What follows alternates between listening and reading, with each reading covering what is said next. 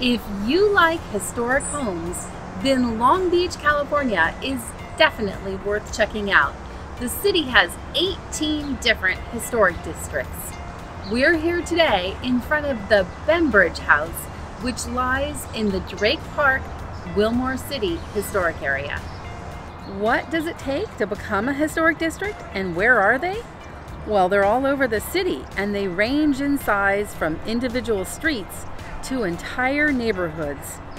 The home styles also vary.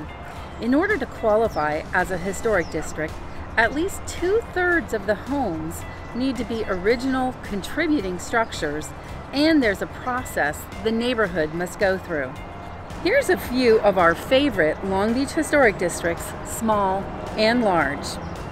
Elliott Lane is just one block of charming homes built in the 1920s.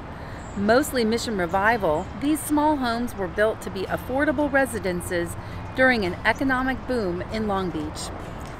Bluff Heights features some beautiful craftsman homes built between 1910 and about 1923. You'll also find Spanish Revival, Tudor Revival, Prairie, and other styles. This is a super walkable neighborhood, and it's highly in demand.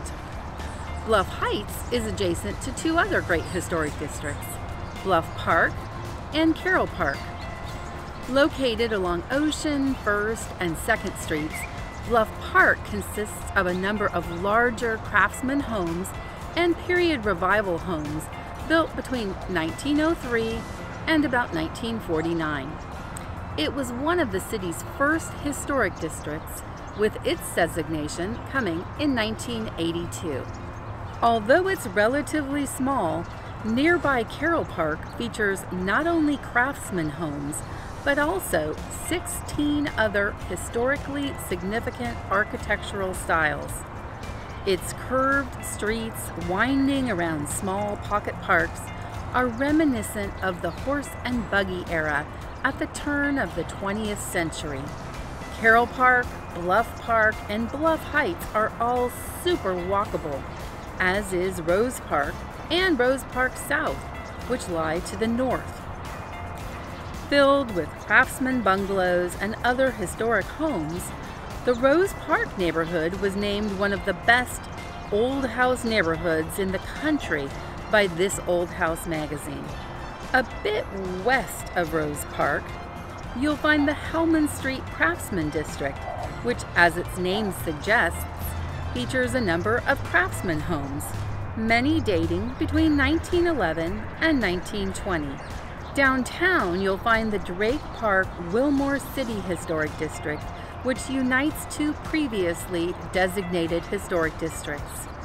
This neighborhood was part of the city's original 1881 plan and has the highest concentration of early 1900s housing, including Victorian, Mission, and other styles. Situated in the neighborhood, you'll find the Bembridge House, a beautiful example of Victorian architecture. One of our favorite historic districts is in the Wrigley area. Just 2 blocks long, this district is named after the chewing gum magnate, and the quaint homes here were built between 1928 and 1934. Walking along Eucalyptus Avenue, it's easy to imagine being in another era. And who can forget the city's largest historic district, California Heights? With nearly 1,500 homes, this neighborhood lies north of the 405 freeway.